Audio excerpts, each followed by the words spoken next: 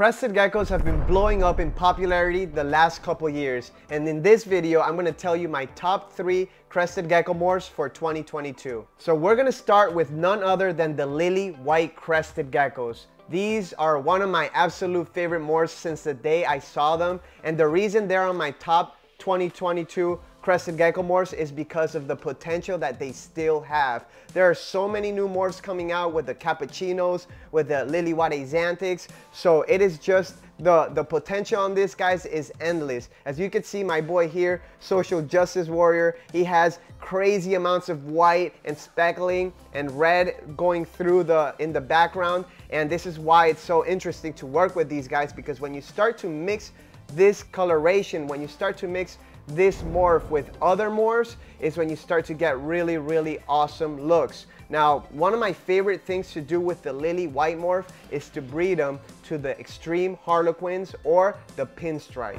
Now, the next morph I want to talk to you guys about is the super dalmatians. These guys are insane and they're rising in popularity pretty quickly. Now, my favorite in particular are the yellow super dalmatians, and the reason is because of that contrast between the light background and the black spots. This guy here, his name is Chester. He's one of my more popular dalmatians. I cannot stop looking at him when I take him out.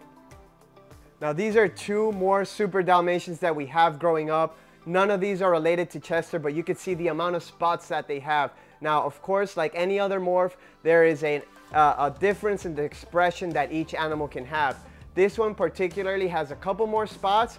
This one has a lot of spots, but they're a little bit smaller. Now, both of these guys are going to make excellent breeders, and you could make really nice super dalmatians with either of these 2 males. Now, if you don't have any super dalmatians, the way you get them is by breeding 2 dalmatians together. About 1 in 4 babies from those eggs will be super dalmatians. So anything the lily white touches basically turns into gold.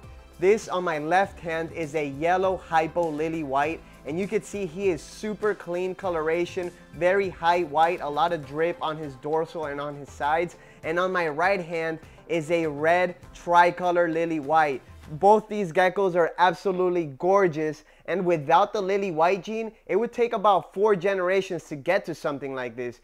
And the lily white just speeds things up. Basically, it makes the colors pop a lot more, and it just gives them that bright cream and white that we all love. Now, my last morph for 2022 is a tricolor harlequin. One of my favorite all-time Crested Gecko morphs, and for a very good reason. These guys are just absolutely crazy. I'm trying to prevent this guy from jumping away, but as you can see, the tricolor is just as the name says. It is basically 3 colors in one animal. Now, the cream coloration on the back pattern, the orange markings on the sides, and then the dark coloration on his background. Now, this is probably one of my biggest tricolors I have, but as you can see, he's very distinct.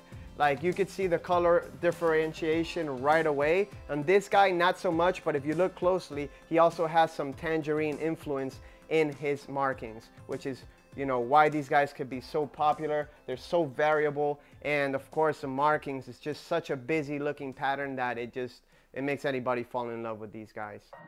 Morph Gecko bonus.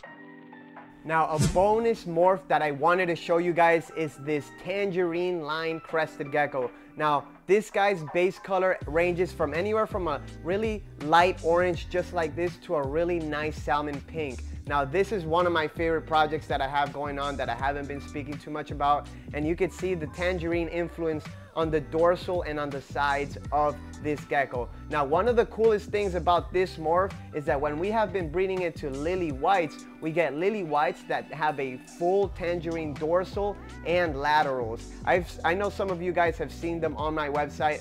Maybe like 1 or 2 of you guys have actually bought the ones we've sold, but this is where that line comes from. A tangerine line lily white from our breeding groups is coming from this guy right here. And this is Majin Buu. He is one of my favorite new little geckos. This is his first year breeding, and I'm going to show you his dad.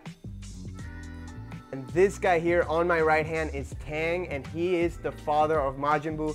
He is the craziest looking gecko I've ever seen in person. He has this like creamsicle looking coloration, and his base color goes from like a salmon to like a very weird pinkish hue. It's hard to explain, and honestly, I didn't really understand what this breeder called AC, Anthony Caponetto, was talking about when he made this line, but until I saw him in person, then I, understood very well what he was talking about. This is something that can't be really picked up on camera as good as, when you see it in person. All right, guys, and those are my top 3, well, 4 Crested Gecko Morphs for 2022. Make sure you check out our website if you're looking for any of these morphs, and see you guys on the next one.